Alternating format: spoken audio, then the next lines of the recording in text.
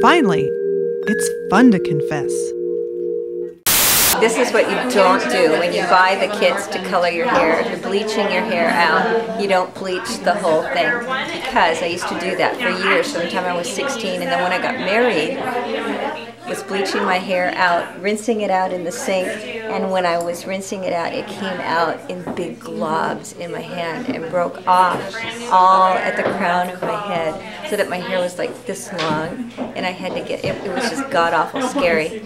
So then I had to get married in a wig. So I have this lovely blonde hair in my wedding, but on my honeymoon it's like these little brown stubs of hair. That's all. That's it. Now it's your turn.